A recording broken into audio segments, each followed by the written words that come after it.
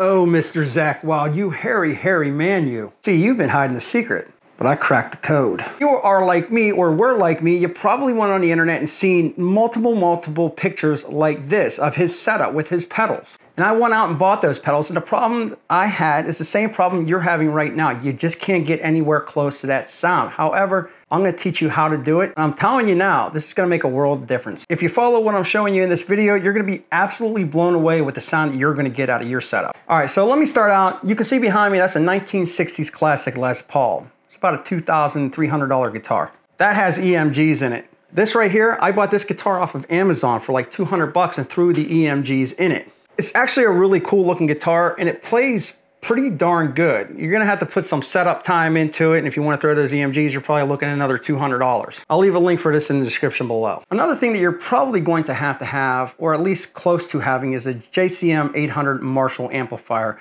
At least a Marshall amplifier. That's gonna get you the closest you possibly can to Zakk's sound. That's what he's always used. That's what you're gonna have to get close to. Now, I'm going to focus on 2 albums. I'm gonna look at the No More Tears. I'm gonna get you the sound that I think is very close to what he's using, at least live anyway. And then I'll play a song from Osmosis using the same setup, and it just sounds so cool. But this is where it gets a little bit tricky. Everything I've ever read showed that Zakk Wylde used a super overdrive from Boss, a chorus ensemble, and a digital delay pedal.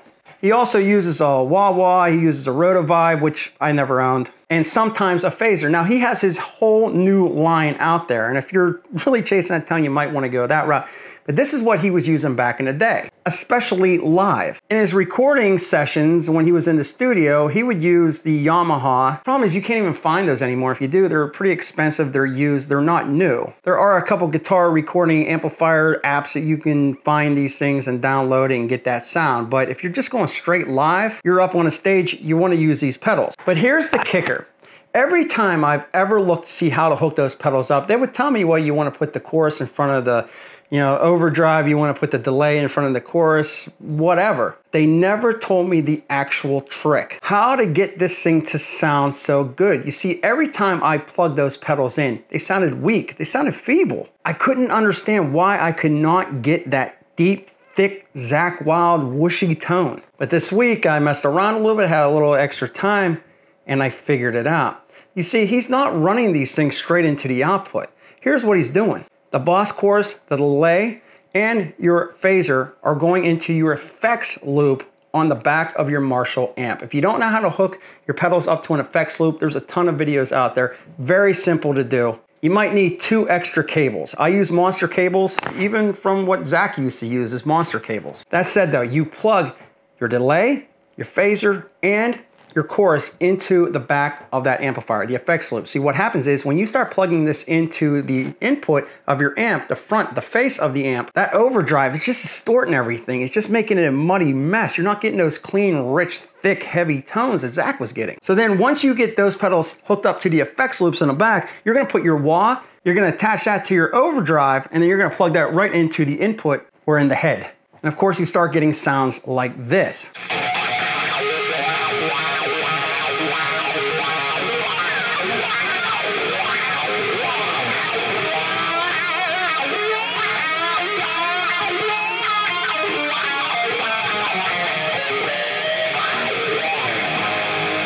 All right, let's check this out. Amp, no pedals.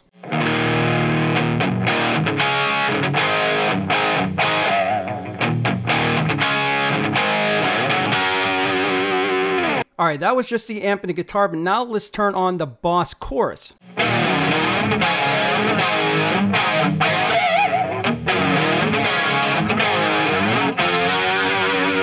Now let's kick on the super overdrive.